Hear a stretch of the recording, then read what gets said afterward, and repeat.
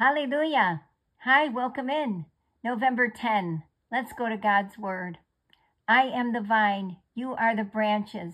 Whoever abides in me, and I in him, he it is that bears much fruit.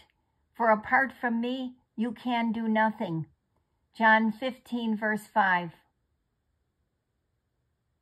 The vine. Jesus taught that he is the vine, and we are the... And there are your choices. And the answer is at the bottom of the page. Jesus compared himself to the true vine, God the Father to the vine dresser, and his followers to the branches.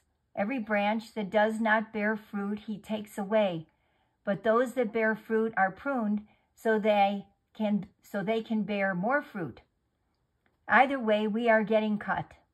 The question is whether we'll be cut off and thrown in a fire or trimmed so the fruitfulness of our lives can become even more abundant.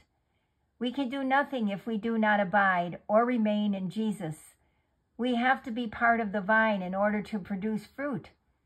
Abiding in Jesus means we stay close in his love.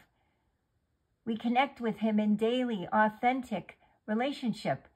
That is what he wants from us, to be with us. Read John 15, verses 1 to 17. What do you notice about the honesty and intimacy of Jesus' heart for you?